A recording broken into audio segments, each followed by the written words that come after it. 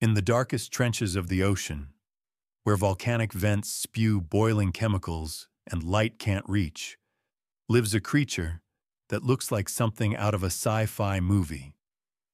The Yeti crab. Discovered only in 2005, this strange crab was found near hydrothermal vents in the South Pacific Ocean. It's named after the mythical Yeti because of its hairy white arms, which look like they're covered in fur. But those hairs, or more accurately, setae, aren't just for show. They're home to colonies of bacteria.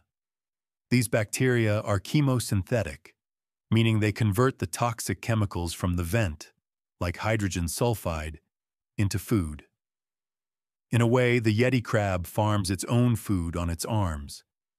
Scientists believe the crab even waves its claws over the vents to help feed the bacteria, and later scrapes them off to eat. That's like growing vegetables on your hands and harvesting them for dinner. Even more fascinating, the Yeti crab lives in one of the most hostile environments on Earth, where temperatures can swing from near freezing to boiling in seconds. And yet, it survives. Not with eyes, but with powerful chemical sensors on its body. It has no vision, but it doesn't need it. Because down there, darkness is endless.